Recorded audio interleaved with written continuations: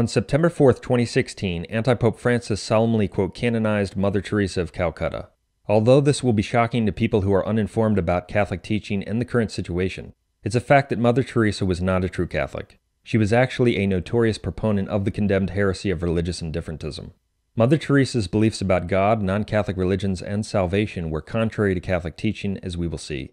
Indeed, they were completely incompatible with belief in Jesus Christ and a possession of the Catholic faith. Here are some facts about what Mother Teresa believed and practiced. Many of these are from her book, A Simple Path. The book contains her words and was approved by her. On page 31, Mother Teresa states, quote, I've always said we should help a Hindu become a better Hindu, a Muslim become a better Muslim, a Catholic become a better Catholic, end quote. This is apostasy from the Catholic faith. Based on scripture and apostolic tradition, the Catholic Church teaches that non-Christian religions are of the devil, and that those who follow those false religions will not be saved. People need to be converted to the true faith of Christ, the Catholic faith, in order to be saved. Mother Teresa did not hold that people must accept Jesus Christ and the Catholic faith to attain goodness, sanctification, and salvation. No, she encouraged people to remain members of demonic false religions, including pagan religions that worship idols and false gods. That is a rejection of Jesus Christ and the gospel. It is in fact totally demonic. Here's what the Catholic Church teaches. Pope Paul III, quote, Man, according to the testimony of the sacred scriptures, has been created to enjoy eternal life and happiness, which none may obtain save through faith in our Lord Jesus Christ, end quote. As the Apostolic Father St. Polycarp said, everyone who does not confess that Jesus Christ has come in the flesh is an antichrist. Whoever does not confess the testimony of the cross is of the devil. And whoever perverts the saying of the Lord for his own desires and says that there is neither resurrection nor judgment, such a one is the firstborn of Satan. The Council of Trent, so unless they were born again in Christ, they never would be justified. It also declared, Our Catholic faith, without which it is impossible to please God, Hebrews 11:6. The First Vatican Council, this true Catholic faith, outside of which no one can be saved. Pope Innocent III defined as a dogma. There is indeed one universal church of the faithful, outside of which no one at all is saved. Pope Eugene IV, the Council of Florence. But it is also necessary for eternal salvation that he faithfully believe in the incarnation of our Lord Jesus Christ. Pope Pius VIII. Against these experienced sophists, the people must be taught that the profession of the Catholic faith is uniquely true, as the Apostle proclaims, one Lord, one faith, one baptism. Indeed, no other name than the name of Jesus is given to men by which they may be saved. He who believes shall be saved, he who does not believe shall be condemned. Pope Gregory XVI, with the admonition of the Apostle that there is one God, one faith, one baptism, may those fear who contrive the notion that the safe harbor of salvation is open to persons of any religion whatever. They should consider the testimony of Christ himself that those who are not with Christ are against him, and that they disperse unhappily who do not gather with him. Therefore, without a doubt, they will perish forever, unless they hold the Catholic faith whole and inviolate. Pope Gregory XVI, quoting Pope St. Gregory the Great, also declared concerning the dogma outside the Church there is no salvation, quote, The Holy Universal Church teaches that it is not possible to worship God truly except in her, and asserts that all who are outside of her will not be saved. Official acts of the Church proclaim the same dogma. Pope Eugene IV defined ex cathedra. The Holy Roman Church firmly believes, professes, and preaches that all those who are outside the Catholic Church, not only pagans but also Jews or heretics and schismatics, cannot share in eternal life and will go into the everlasting fire which was prepared for the devil and his angels, unless they are joined to the Church before the end of their lives, and that nobody can be saved no matter how much he has given away in alms, and even if he has shed blood in the name of Christ, unless he has persevered in the bosom and unity of the Catholic Church. That's the teaching of the Catholic Church which Mother Teresa totally rejected. Here are some more quotes in which Mother Teresa expressed her heresy and apostasy. In a 1989 Time magazine interview, Mother Teresa actually said, quote, I love all religions. That is total apostasy and utterly demonic. It is to say that you love lies, sin, the rejection of Christ, and idolatry, among other things. It's also noteworthy that this demonic statement from Mother Teresa that she loves all religions came in response to a question specifically about Hinduism. Hinduism is an idolatrous and pagan false religion, and its many false gods are, as we've seen, devils. It leads to damnation. Mother Teresa loved it, and thus loved the worship of devils. In fact, she mentioned the pagan religion of Hinduism frequently in a positive way, as we will see. It's interesting to consider what Pope Leo XIII said specifically about Hinduism. In the context of mentioning how the Apostle St. Thomas and the great Jesuit missionary St. Francis Xavier converted multitudes from the demonic false religion of Hinduism, Pope Leo XIII referred to the, quote, myths and vile superstitions of the Brahmins, and referred to Hinduism's followers as, quote, miserably imprisoned in the darkness of superstition. So, Mother Teresa loved idolatry, paganism, the worship of devils, and vile superstitions that keep people imprisoned in darkness, as well as loving the lies and abominations of Islam and all other false religions. The official statement released by the postulator for her cause also admits that Mother Teresa respected every person, including atheists or agnostics, and respected the faith they had or even lacked. That is heresy, as we will see. The statement also quotes a Hindu who knew Mother Teresa for 23 years. The Hindu says that Mother Teresa never tried to convert anyone to Catholicism/Christianity, and that she promoted the following: I convert you to be a better Hindu, or a better Muslim, or a better Protestant, or a better Catholic, or a better Parsi, or a better Sikh, or a better Buddhist. As we've shown, that is heresy and apostasy. It is diabolical. To further express how she didn't try to convert anyone, but wanted pagans to be pagans, etc., Mother Teresa said, "We try not to preach religion." Pope Leo XIII taught, "You are not to be looked upon as holding the true Catholic faith if you do not teach that the faith of Rome is to be held." Mother Teresa did not hold that belief in Jesus Christ and the faith of Rome is to be held. She did not hold the true Catholic faith, period. It should also be noted that the constitutions of the, quote, Missionaries of Charity, Mother Teresa's order, state, quote, "We shall not impose our Catholic faith on anyone, but have profound respect for all religions." Respecting all religions or false religions is a tenet of Freemasonry and a condemned heresy. As Pope Leo XIII taught, every familiarity should be avoided not only with those impious libertines who openly promote the character of the Masonic sect, but also with those who hide under the mask of universal tolerance, respect for all religions. On page 122 of A Simple Path, Mother Teresa says about those who come to them, quote, "The sisters try and find out what religion they are, too, so that when they die they can have the appropriate burial. The Catholics go to the cemetery, the Muslims to the Muslim burial place, and the Hindus to the burning ghat, which is very close to us. The majority of people who come to us are Hindus, so if we don't know the religion, we usually give them a Hindu burial." End quote. It's a mortal sin against faith and an act of apostasy to give people a Hindu or a Muslim burial. The heretical sisters of Mother Teresa's order don't find out what religion people are in order to try to convert them to Christ and his true faith. No, they do so in order to give them a burial according to whatever false religion they believed in. That is apostasy. Mother Teresa and the members of her order would even help Hindus and Muslims who were still alive but dying receive rites according to their false religion. That would include providing water from the Ganges River for the lips of the dying Hindus and readings from the Koran for the dying Muslims. That is a total rejection of Christ and utterly diabolical. Such acts also maliciously confirm the pagans and infidels on their path to damnation. In fact, in Hinduism, the Ganges River is considered to be a divine personification of the Hindu, quote, goddess Ganga. The Hindus worship the Ganges River. So, by providing the Hindus with the waters they worship for their religious rites at death, Mother Teresa and her apostate sisters directly participated in idolatry and the worship of a false pagan god. Quote, "There were times when Mother Teresa transported people in dire need in a workman's wheelbarrow. Those who were beyond treatment were given the opportunity to die with dignity, having received the rituals of their faith. For Hindus, water from the Ganges on their lips. For Muslims, readings from the Koran. For the rare Christian, the last rites." End quote. Catherine Spink, Mother Teresa, an authorized biography, pages 54 to 55. On page 31 of A Simple Path, Mother Teresa quotes a member of her order to explain how they pray with members of different religions. The passage also explains how they conduct readings. Sometimes the readings are from the Bible, and sometimes they are from, quote, other scriptures. Quote, "We have among us 475 souls, 30 families are Catholics, and the rest are all Hindus, Muslims, Sikhs, all different religions. But they all come to our prayers. At 7 o'clock everyone assembles for 30 minutes, and we have readings, some Bible and other scriptures. Any book can be read. A patient sometimes will give a small oration. I have never found a problem with people from different religions praying together." End quote. That is syncretism and a mortal sin.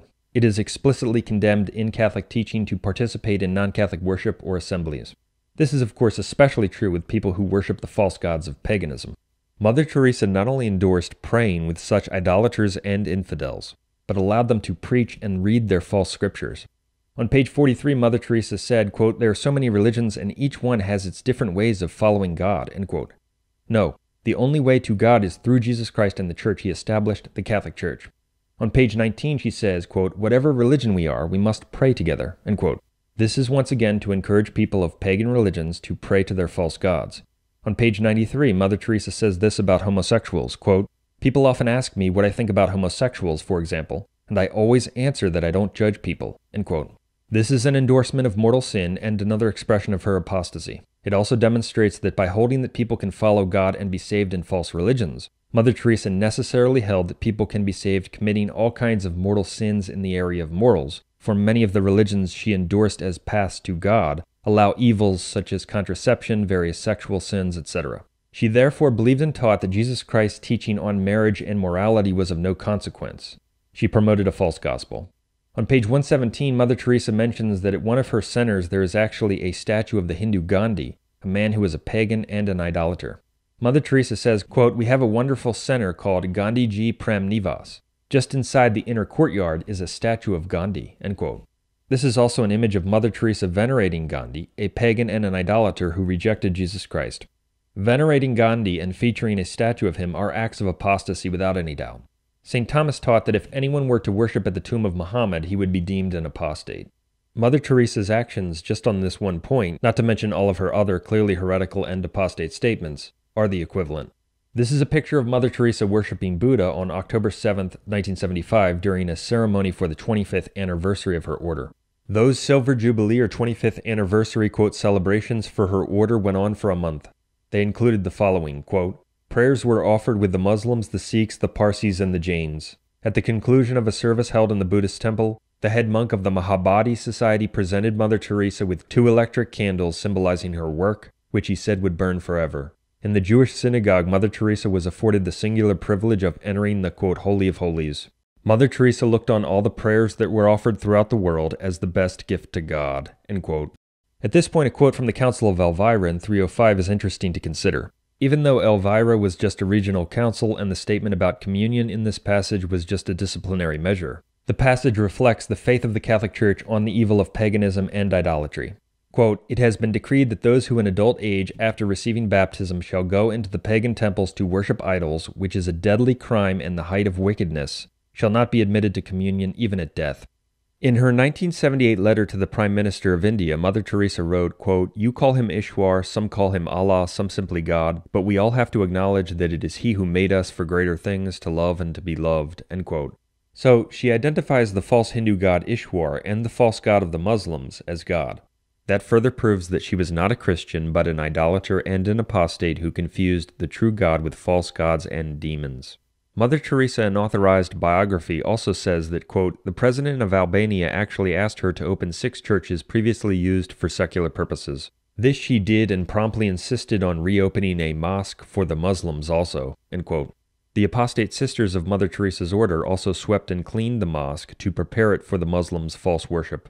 Pope Eugene IV described Islam as the abominable sect of Muhammad. Pope Calixtus III referred to it as the diabolical sect of the reprobate and faithless Muhammad.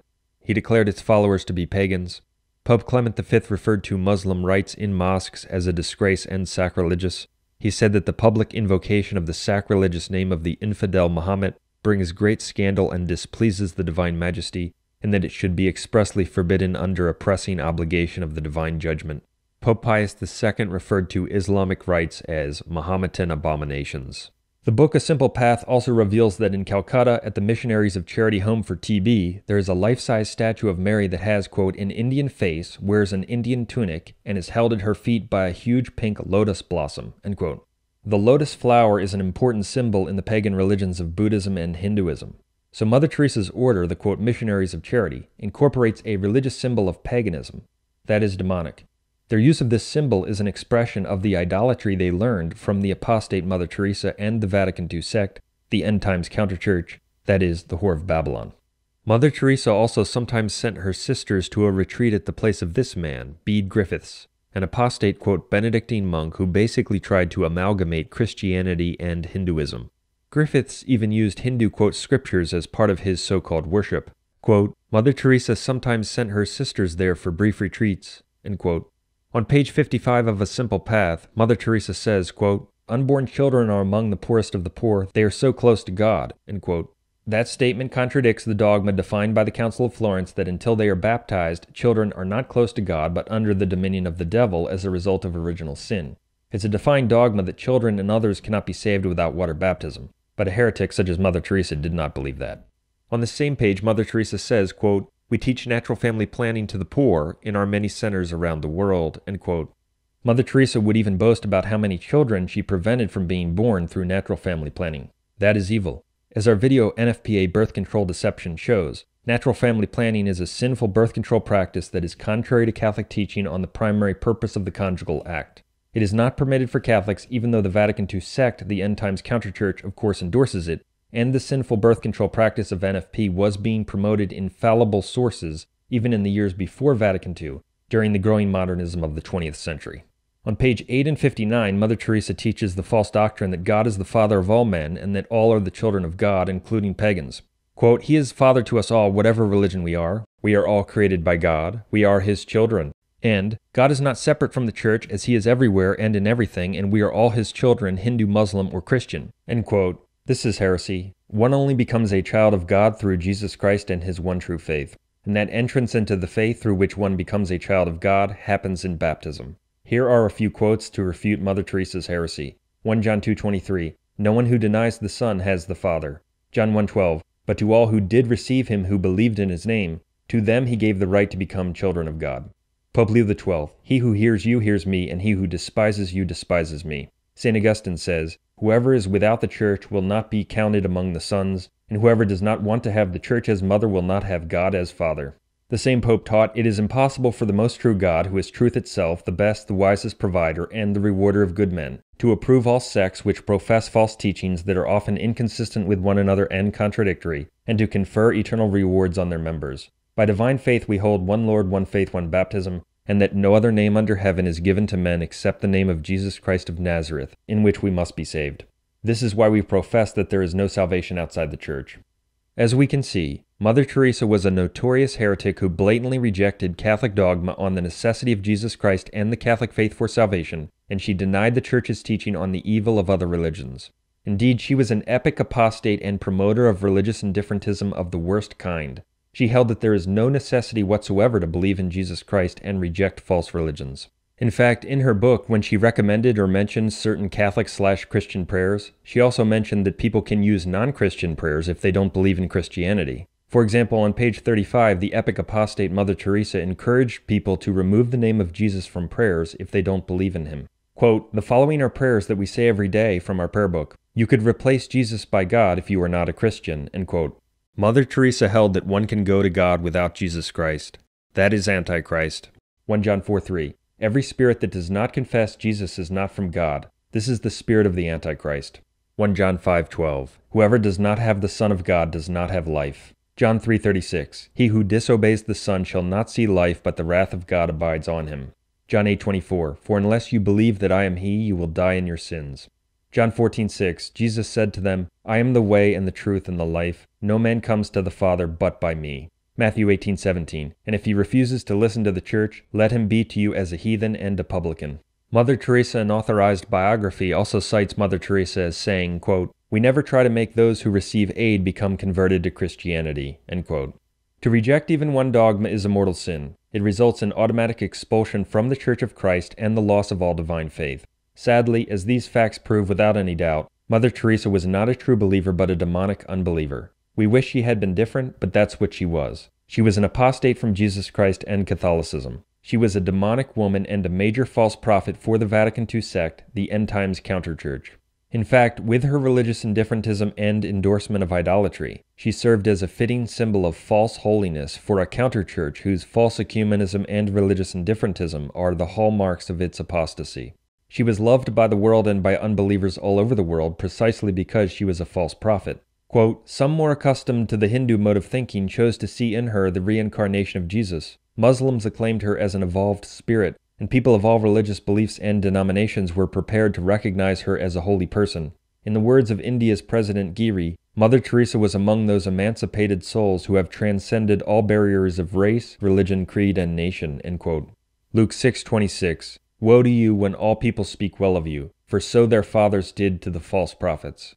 John 15:18-19. "If the world hates you, know that it has hated me before it hated you. If you were of the world would love you as its own. But because you are not of the world, but I chose you out of the world, therefore the world hates you." It is impossible for someone who believes what Mother Teresa did to be holy. It is certain that she was wicked, unholy, and in a state of mortal sin. Yes, she fed people's bodies, but she deprived their souls and her own of what is most important and necessary, the true faith and the knowledge necessary for salvation. In that way, she was not their true friend, but their enemy, as she confirmed multitudes on the path to eternal damnation through her false gospel of religious indifferentism and respect for false religions. Natural works without the true faith don't profit one unto salvation. Pope Pius XI. The foundation of charity is faith pure and inviolate. Pope Pius X. As a matter of fact, however, merely naturally good acts are only a counterfeit of virtue, since they are neither permanent nor sufficient for salvation. And the primary and most important duty of pastors is to guard everything pertaining to the integral and inviolate maintenance of the Catholic faith, the faith which the Holy Roman Church professes and teaches, without which it is impossible to please God. Concerning rooms in which she would carry out her work, Mother Teresa said, quote, "This is a very famous Hindu temple, and people used to come there to worship and rest, so I thought that this would be the best place for our people to be able to rest before they went to heaven, so I accepted there and then," end quote. The indication is that she believed everyone is going to heaven, including the Hindus, etc.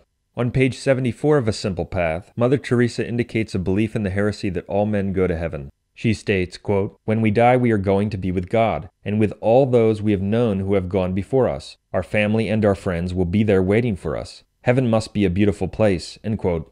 So much for the teaching that hell exists and that people go there. Contrary to Mother Teresa's heresy, the truth is that most people go to hell. People who die outside the true faith or in mortal sin will not be saved. As Jesus taught, few are saved. Some may ask, how is it possible for such a woman to be, quote, canonized? The answer is that she was not canonized by the Catholic Church and a valid pope. No, she was, quote, canonized by anti-Pope Francis and the Vatican II sect, which is the end times counterfeit church, as our material explains. This entire situation was prophesied. On that matter, see our video, Babylon Has Fallen, among other things. It must also be emphasized that when, quote, canonizing the apostate Mother Teresa, the heretic anti-Pope Francis used the solemn formula of canonization that is basically word-for-word identical to the form used before Vatican II. An English translation of the Latin form he used is, quote, "For the honor of the Blessed Trinity, the exaltation of the Catholic faith, and the increase of the Christian life, by the authority of our Lord Jesus Christ and of the holy apostles Peter and Paul and our own.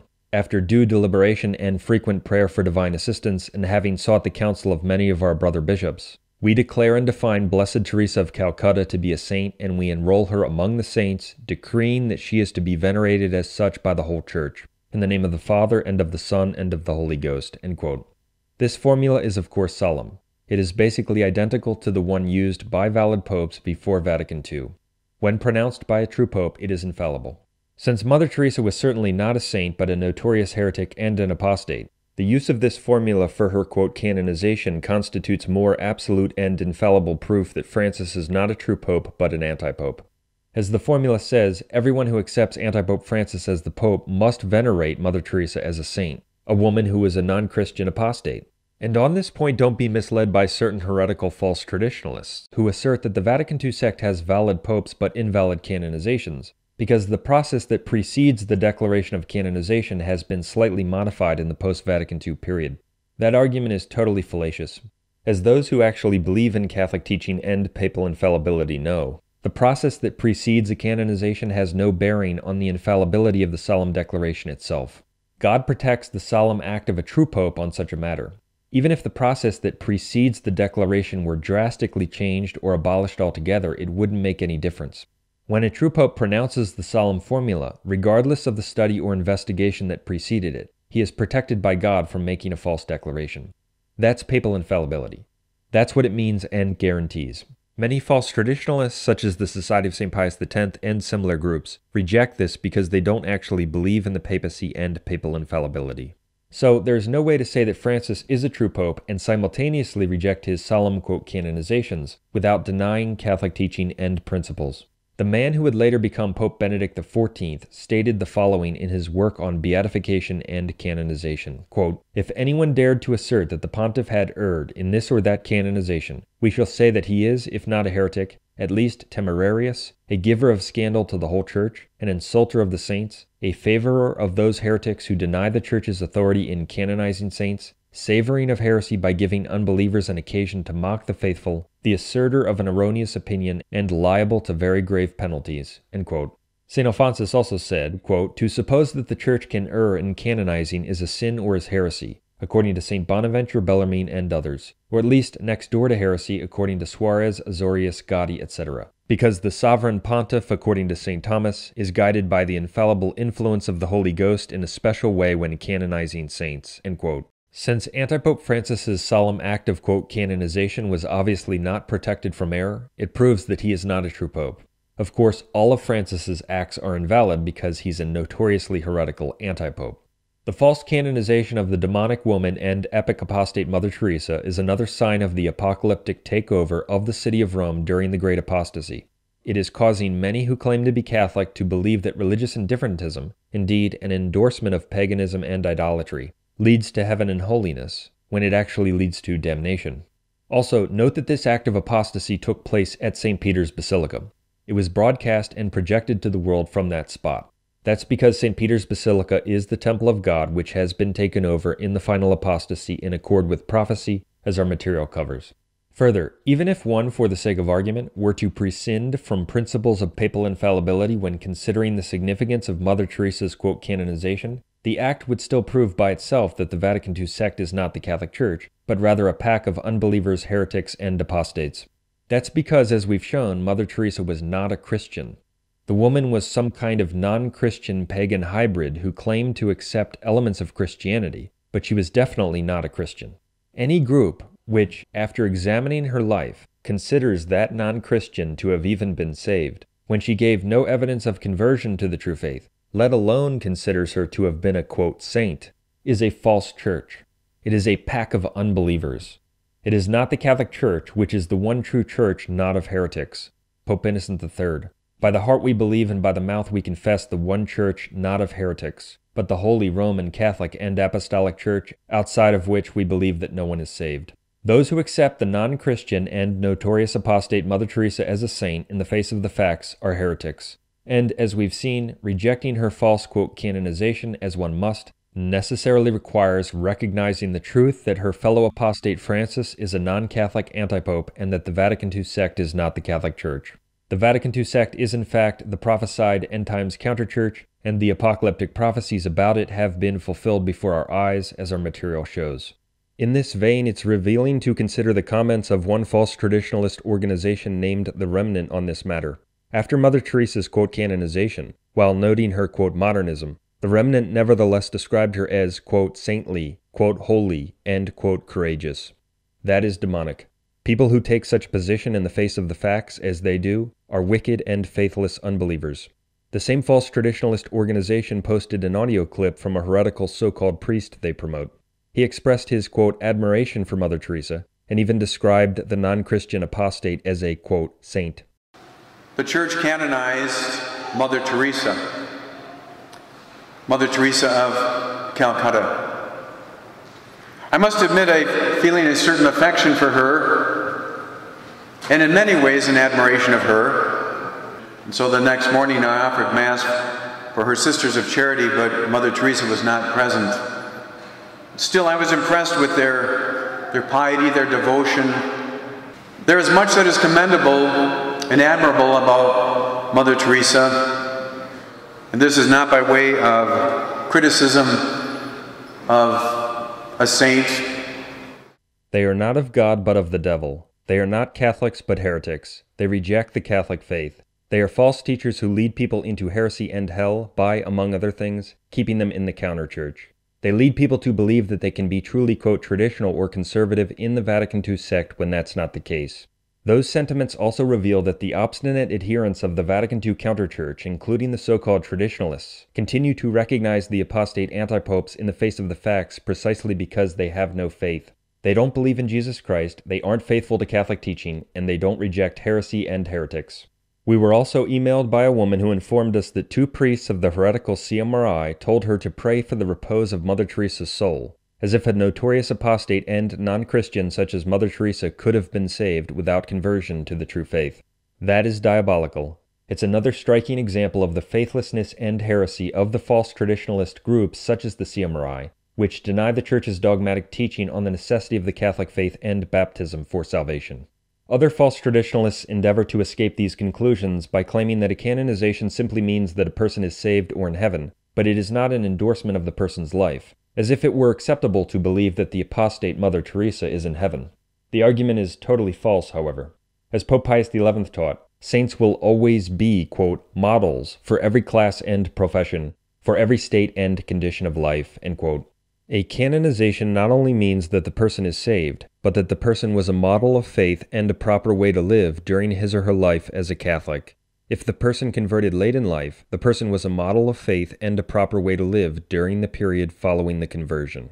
Since Mother Teresa was, quote, canonized for her life and work as a religious, her, quote, canonization was a solemn statement by the Vatican II sect that what she displayed and believed during her career with the, quote, missionaries of charity is a model of faith and morals that can be followed to attain holiness and salvation, when in fact it was an example of demonic heresy, indifferentism, and apostasy. Thus, there is no way for adherents of the Vatican II antipopes to escape the significance of the, quote, canonization of a notorious heretic and demonic apostate like Mother Teresa. Such an act certainly proves that the Vatican II sect is not the Catholic Church and that Francis is an antipope, even though that fact has already been proven many times. Since Mother Teresa gave no evidence in the external forum of having abandoned her apostasy and converted to the Catholic faith, not only can she not be considered a saint, no one can hold that Mother Teresa is in heaven or even pray for her. She is to be considered as having died as an unbeliever and outside the Catholic Church, which is what she was during her life. See our material for more information about how what's happening in Rome now was prophesied. The Vatican II sect is not the Catholic Church, but the prophesied end times counterchurch. See how the fulfillment of these prophecies in Rome proves that the Catholic Church is the one true Church of Jesus Christ, outside of which there is no salvation.